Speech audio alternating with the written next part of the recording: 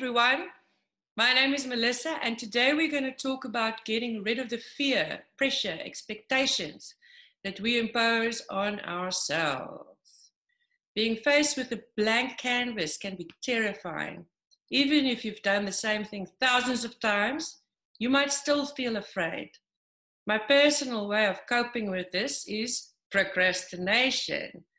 The bliss, or this is what I think.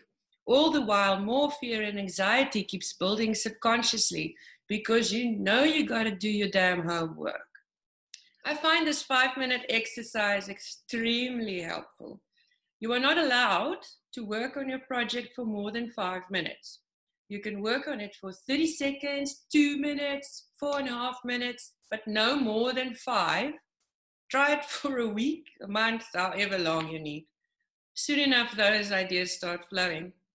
My other favorite trick is dare to suck. Purposefully try writing things that are just, bad. This is extremely liberating and so much fun. You might find that they turn out too good. Below are a couple of handy links. Have fun with this, and please, if you do come up with a really sucking tune, post it in the comments.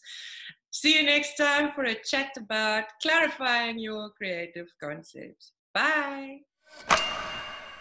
So long, pretty Percy, I know life has no mercy.